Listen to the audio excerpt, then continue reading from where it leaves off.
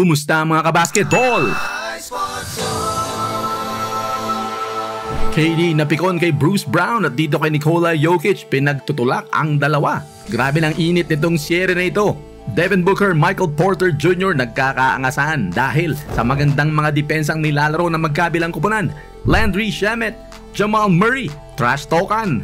Game 5, Phoenix Suns versus the Denver Nuggets, must win para dito sa Nuggets dahil babalik ang serye sa Phoenix sa Game 6. Yun pa rin ang assignment nitong Denver Nuggets, paanong pipigilan itong si Devin Booker at si Kevin Durant na rin. Pero si Devin Booker, grabe ang consistency nito, no? Sunod-sunod na 35-point games.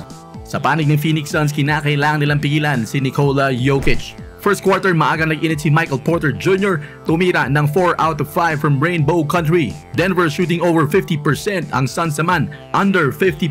Pero tinapos ng Denver Nuggets ang first quarter with a 15-4 run.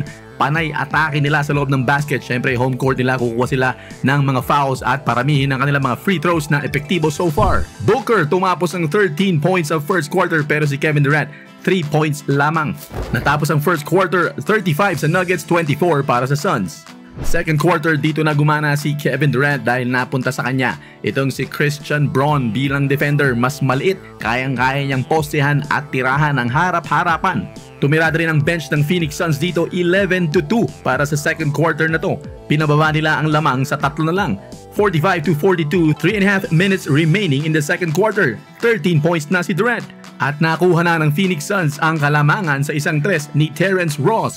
Under 2 minutes remaining. Tinapos ng Phoenix Suns ang second quarter, 25 points, ang Denver 17 lamang. Halftime score 52-49 para sa Denver.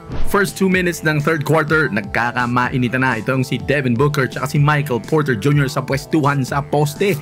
Hindi nagustuhan itong si Devin Booker ang tawag ng referee.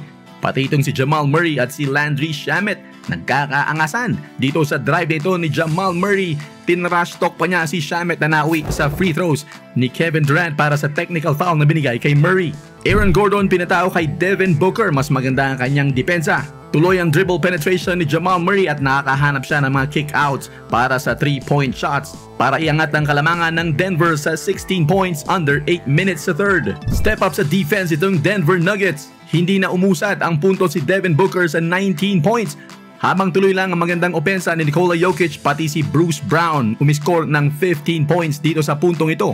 Umabot na sa 20 ang kalamangan, 77-57 under 5 minutes in the third.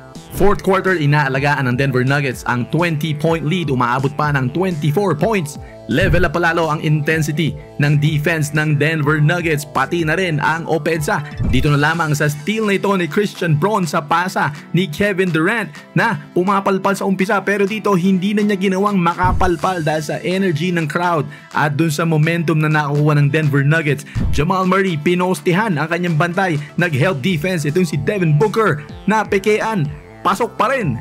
24-point lead, 7 minutes and 49 seconds natitira sa game. Si Devin Booker hindi umabot ng 30 points, 28 points lang ang ginawa. 26 points si Kevin Durant, DeAndre Ayton 14 points. Balanse ang atake ng Denver Nuggets, pinangunahan ni Nikola Jokic, triple-double na naman, 29 points, 13 rebounds and 12 assists. Jamal Murray 19 points and 6 assists. Aaron Gordon 10 points, Michael Porter Jr. 19 points and 8 rebounds. Bruce Brown ang magic hugot ngayong laro na ito, 23 points and 5 rebounds. Final score, Nuggets 118, Suns 102. Balik ang serye sa Phoenix. Subukan ng Epoch Game. Pwede kang kumita habang naglalaro. Napakasimpleng mag-register. I-click lang ang download link ng laro dyan sa ating comment section. Kopyahin ang referral ID at mag-register. Ilagay ang inyong GCash number, kumuha ng password, at i-click yung question mark para sa verification code. Ganun lang kasimple. At kapag first time user ka, meron ka na kagad free coins na pwede mo nang gamitin sa paglalaro.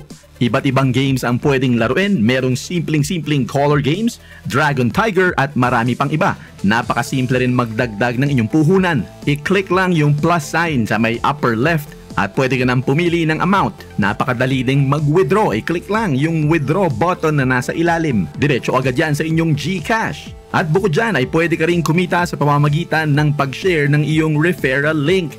Magkaka-commission ka sa bawat player na gumamit ng iyong referral link para maglaro. Ano pang hinihintay nyo? Subukan ng Epoch Game. I-click lang ang ating download link sa description ng video.